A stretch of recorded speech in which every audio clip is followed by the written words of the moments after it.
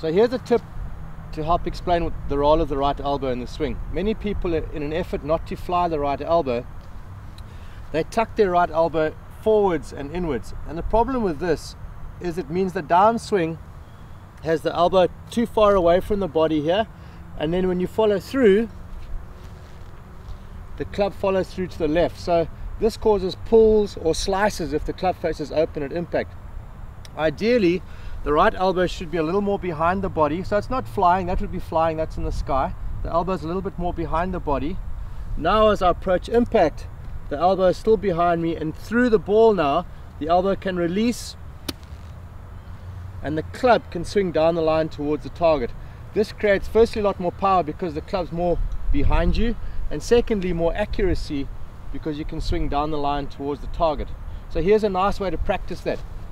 Get set up, put your hand on your bicep here, and as you turn, this automatically gets your right elbow behind you. It won't ever be in front of you like this. It'll be more behind you, and then you can actually hit balls like that.